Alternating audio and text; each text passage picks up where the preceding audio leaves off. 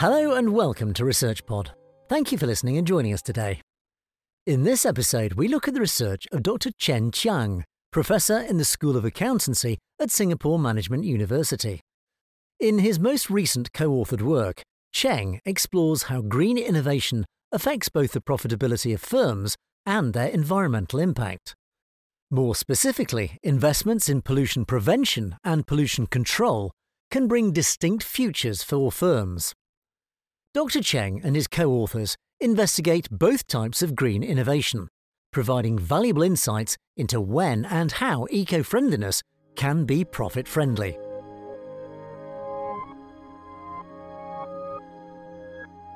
Climate change is increasingly recognized as a profound threat to life and the way we live.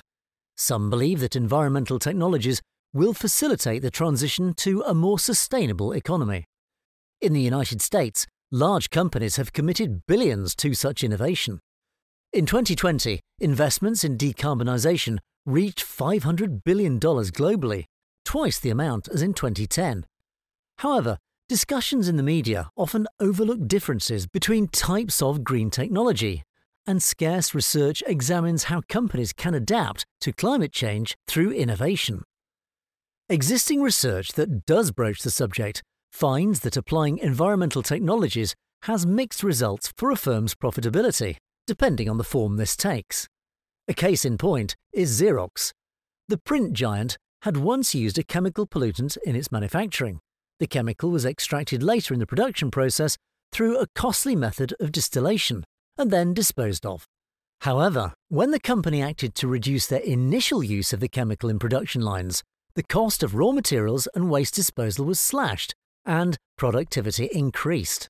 This example points to the benefits of pollution prevention over pollution control, with the former aiming to reduce pollution at its source, and the latter dealing with pollution after it is generated, and often at great cost.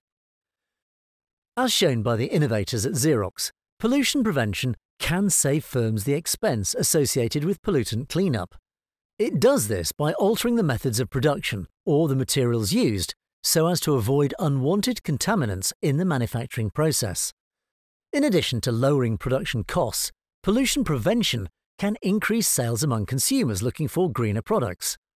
Finally, pollution prevention technologies are often difficult for other firms to imitate, giving companies a competitive edge in their profit margins and green reputation within their respective markets. This is why, in their study, Cheng and his co-authors first predict that firms making innovations in pollution prevention will experience better financial performance. But with other factors at play, this prediction could be falsified. A boost in performance from prevention strategies relies on the pollutants in question being predominantly waste. However, some pollutants can be an unavoidable byproduct of manufacturing and so cannot be removed from the process itself. In such cases, pollution prevention is unfeasible and cannot boost a firm's profits. Pollution control, on the other hand, generally adds a large cost for firms, without improving their profit margins or sales among environmentally conscious consumers. Indeed, the act of managing, treating or disposing of pollutants carries a high price tag that mainly helps firms to avoid steep regulatory fees. Thus, the researchers predict that pollution control has no association with firms' future financial performance.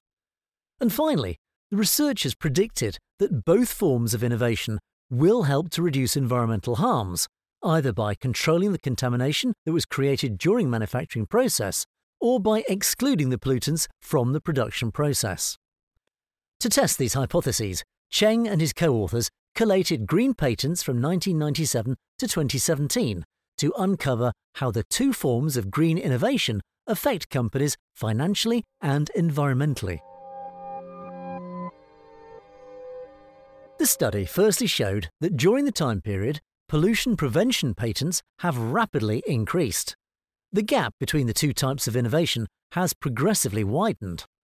This indicates that firms are prioritizing pollution prevention over pollution control in their business strategies. Moving to the core analysis, researchers examine the environmental impact of firms applying green technologies. To do so, they gathered data on greenhouse gas emissions reported by firms, as well as the statistics on firms' chemical emissions published by the US Environmental Protection Agency. Findings showed that higher value patents for prevention technologies were associated with lower levels of future pollution. Surprisingly, however, there was no association between pollution control patents and pollution levels. One explanation for this finding may be that pollution control technologies are easily transferable, allowing firms to purchase them externally rather than developing them in-house. Therefore, pollution control patents may not fully represent firms' investments in these technologies. Researchers also tested how the different types of green innovation impact firms' future financial performance. The study found that the value of a firm's patents in pollution prevention is positively associated with its financial success, as indicated by higher return on assets. Furthermore, the financial reward of prevention technologies was most pronounced in energy-dependent industries, such as the production of steel, cement or chemicals, and those with higher pollution levels in the past. Meanwhile, there is no significant link between the value of pollution control patents and firms' future financial performance. One reason for the little impact observed from pollution control upon a firm's financial performance could be that the benefits, which include lower regulatory costs and reduced risk of litigation, might only show up in accounting figures after some time. Indeed, these benefits are better reflected in stock prices than return on assets. Meanwhile, the measure of return on assets does not include the cost of investing in pollution prevention or control. So, to better understand the impact of green innovation on firm value, the study replaces return on assets with Tobin's Q.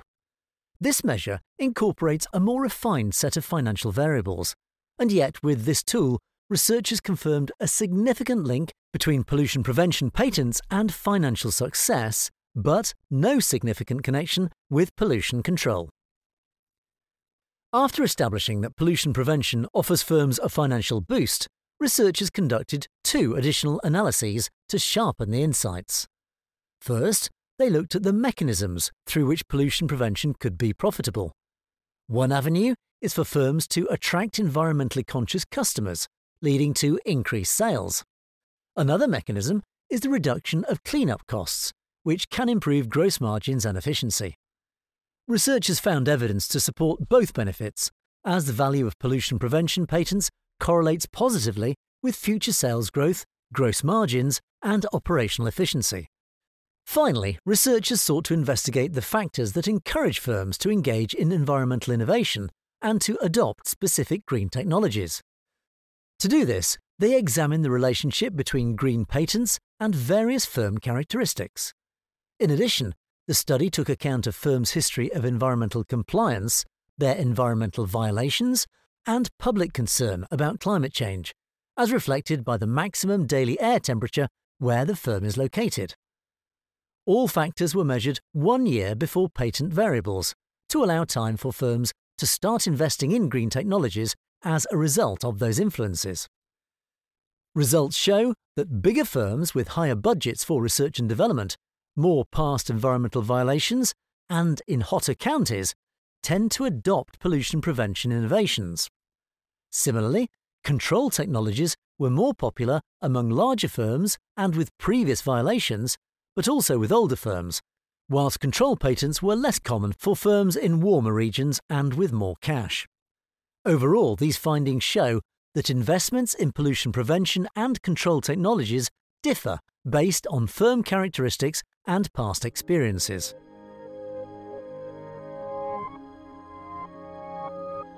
This study contributes to the business and sustainability literature in 2 key areas.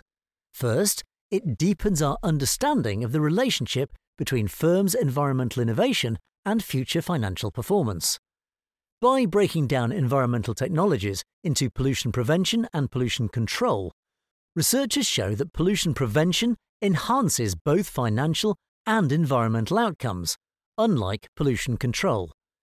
This demonstrates that the choice of method is key for deriving business benefits from going green.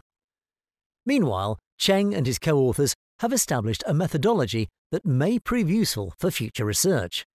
Indeed, their approach could provide a foundation for building new insights into how green innovation impacts firms. That's all for this episode. Thanks for listening. Be sure to check out Dr. Cheng Qiang's original research linked to in the show notes for this episode. And as ever, be sure to stay subscribed to ResearchPod for more of the latest science. See you again soon.